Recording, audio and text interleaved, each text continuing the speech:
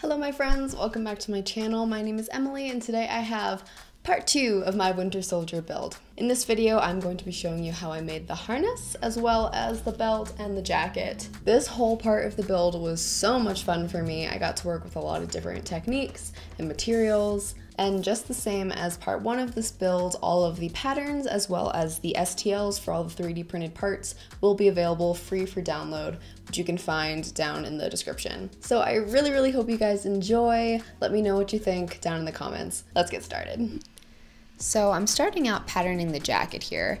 I really had to decide how screen accurate I wanted the jacket to be and how much I wanted it to reflect my own personality. I've seen a lot of really cool cropped versions of the jacket, but I did decide to make it full length. And I also decided to make it a vest rather than with the single sleeve. 1, because I already have an undershirt that I'm going to wear, and 2, I hate making sleeves with a burning passion. Once I was happy with the draft, I went ahead and cut out all of my pattern pieces from this really nice pleather vinyl. Next, I just assembled the base jacket using a double top stitch seam.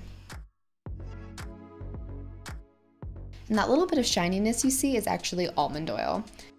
You can use a little bit of oil on top of vinyl-like materials in order to help it go through the sewing machine smoothly. This jacket is going to be 3 layers in total. Right now I'm making the base layer, but there's also going to be a liner and a detail layer, which we're going to do in a second. This is the fabric that I'm using for the liner. It's a black cotton poplin, and I'm just going to use the exact same pattern pieces that I used for the base. Next, I'm shortening a zipper by removing some of the teeth, and then replacing the metal stoppers at the end.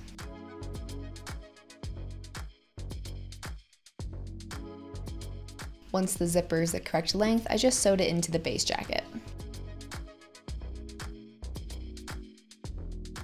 Next, it's time to pattern the detail layer.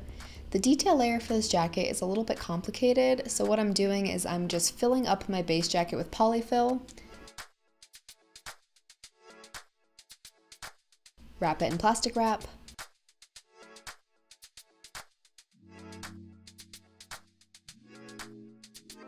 and then cover it in a layer of duct tape.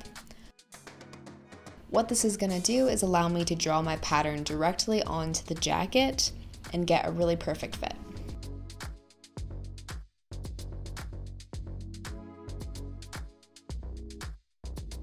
Once my jacket was all patterned, I cut off the duct tape layer and then cut my pattern pieces out of the same vinyl.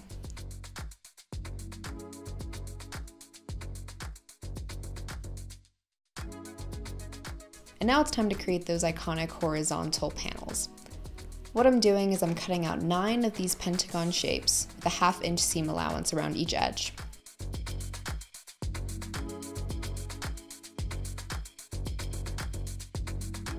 I sewed the seam allowance down over the wrong side.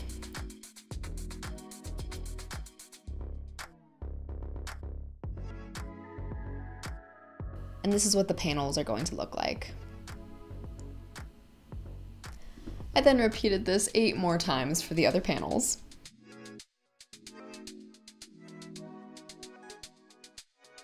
I pinned them into place on top of the detail layer and then sewed them down.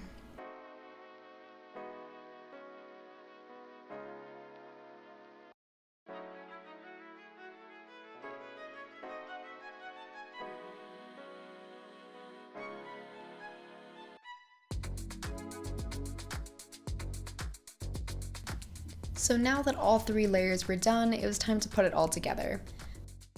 First, I laid the liner and the base jacket right sides together and then sewed all along the bottom and top seams. I then could turn the jacket inside out and then finish up all the rest of the edges.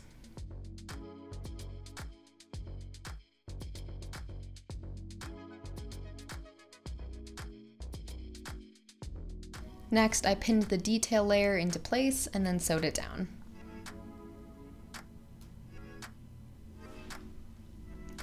After it was all put together, it was time to finish up the closures for the detail layer. For this, I'm using Velcro. The cool thing about this jacket is that the base jacket is actually closed using that metal zipper, but then the detail layer comes over top and hides the zipper from the outside. For all the Velcro, I'm just using simple super glue.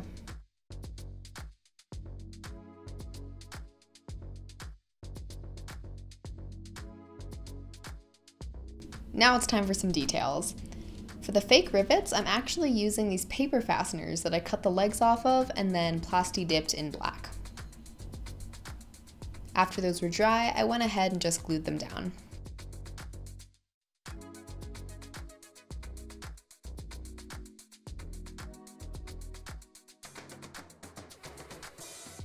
The only thing left to do is some weathering. Using some black, gray, and brown acrylic paints, I just went ahead and brushed on some wear in places that would naturally get rubbed or touched often. The effect is pretty subtle, but it adds a lot to the overall look of the jacket. And here it is! I love how it came out.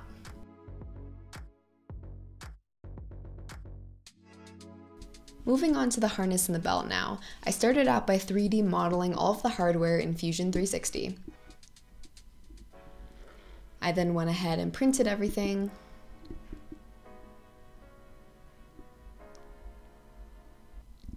And then sanded my prints down so they were nice and smooth. Next, I assembled the main buckle of the belt. This buckle is really cool because it's actually a shell that goes over top of another pre-made buckle. This means that the inside is super sturdy and is going to function for a long time, but the outside is totally custom made. And you don't have to worry about the flexibility of whatever filament you're printing in. Next, for the back armor piece, I'm using a foam skinned in Warbler technique. I started out by cutting my base and detail shapes from some 2mm high density EVA foam. I glued them together using contact cement. Next, I cut out the same base shape out of some Warbler. I heated up the Warbler and then pressed it down on top of my base.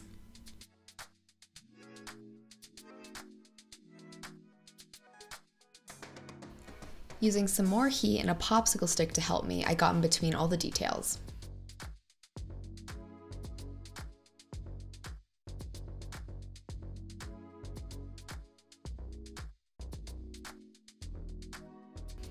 I also folded the excess Warbler over the foam layer, and what this is going to do is give the edge a nice clean finish.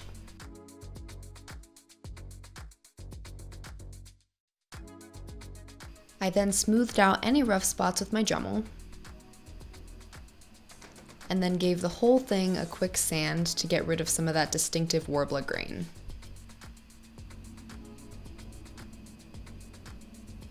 Next, I gave my hardware as well as the back armor piece a couple coats of black plasti dip. Now time to make the actual straps for the harness. For this, I decided to go with some 2mm EVA foam. I decided not to use pleather vinyl so that it would give a nice contrast with the jacket.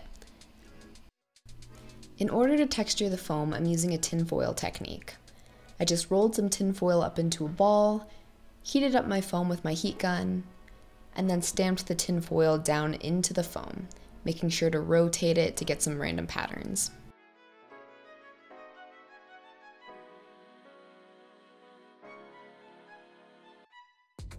And the result is this super cool aged leather look. Now to add the hardware. After figuring out where to place everything, I glued it down with some more super glue. In case you haven't noticed, I use a lot of super glue in my projects. To add some further details and interesting textures, I'm using some real metal eyelets. The thing I really love about this harness is how many different materials I incorporated and how unique the finished product looks.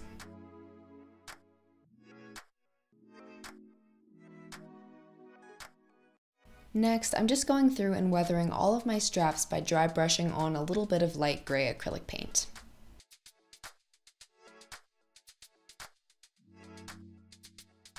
In order to prevent the foam straps from pulling or distorting, I'm interfacing the back with some of this stiff vinyl.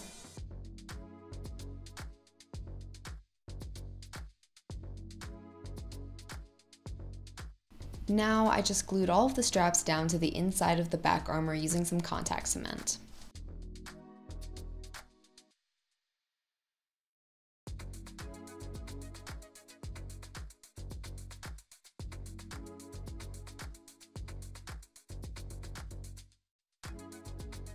And then I'm just adding a little bit of Velcro to the front strap as a closure. And this is how the harness came out.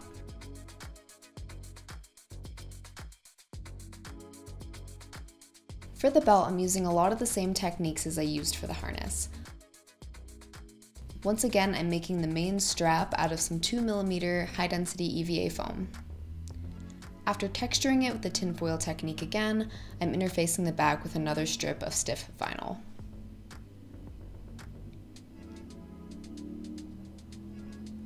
For the little side pouches, I'm making them out of foam as well. I just cut out my foam pieces and I'm basically going to make a little origami pouch.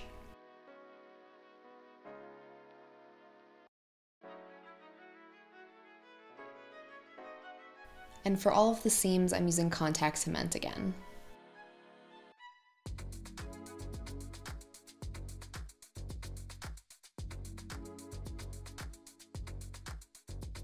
Overall, I made 3 of these pouches. I'm gluing them down to the belt using some more contact cement. And I also made these cute little foam rings which are going to hold the grenades, which I'll show you how I made in just a second. I'm also weathering the whole belt using some more light gray acrylic paint.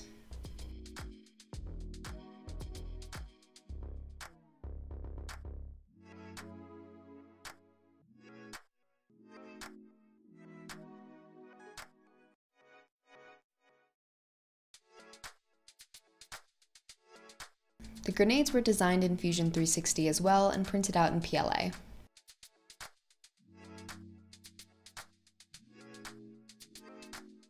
After filling and sanding the prints, I just gave it a nice coat of bronze paint.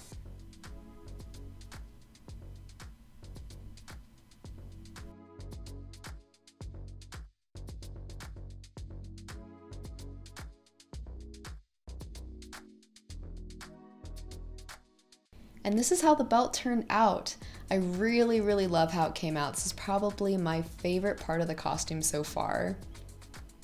I love all the little details and all the little pockets, they're so cute. So finally, I got to try everything on that I've made so far, including the arm, jacket, belt, and harness. I am so happy with how this project is coming together. Most of the main pieces are done, and I just have some little details to complete. Once again, all of the patterns and STLs can be found down in the description. I really hope you guys enjoyed this video.